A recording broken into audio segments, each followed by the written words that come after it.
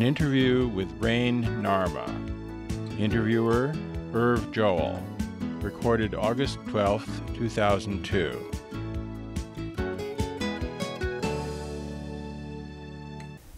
Les Paul approached me, he needed a much more sophisticated console, mixing console and so on.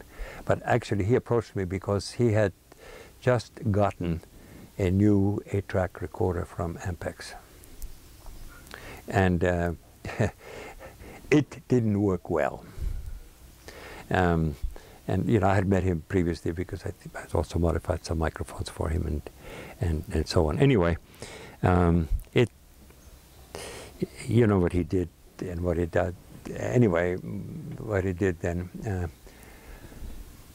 since it had the same problems and actually worse problems than the 300 had. This was a much cheaper electronics, and they had grossly ignored the second order distortion products of the bias oscillator, and so there was a large amount of call it the equivalent of a DC bias in a recording system, and when you had to, these were narrower tracks, and any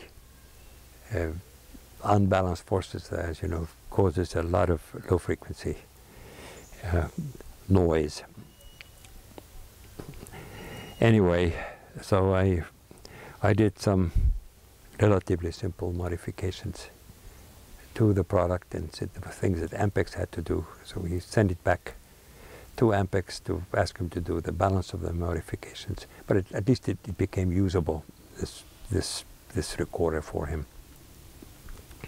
And then he had already known about the consoles, so he asked me to build now one much more complex recording studio system for him, because he needed all of the, this output now had to be 8 channels.